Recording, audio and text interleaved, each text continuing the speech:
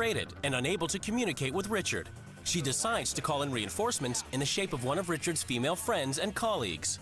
I don't feel like at this point I have the tools to be able to work with him, and I'm hoping that by calling a friend of his who is also a woman, I might be able to get forward. I feel like I couldn't get to the next level with you of working with you as a team because I am a woman. I just find it very difficult to deal with somebody who's not letting me say what I gotta say. Sometimes I'll say something and then another guy will say the same thing and you'll take it from him, but you don't take it from me. I really sense that I'm being attacked. Richard! You're talking? Wait, No, Richard! No. You're not allowing me to speak. You're not allowing me to speak. All right, seriously? Yeah. I want you to leave.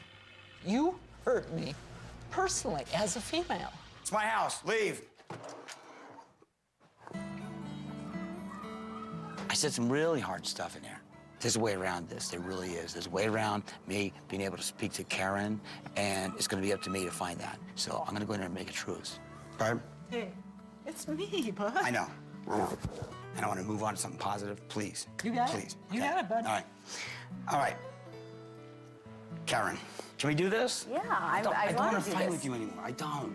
And I want to be on, like, Okay. an even level here. Okay. I feel really overwhelmed right now because of all the pain that I've gone through with Richard for these past 2 weeks, that he's finally turning around and really getting into it, so.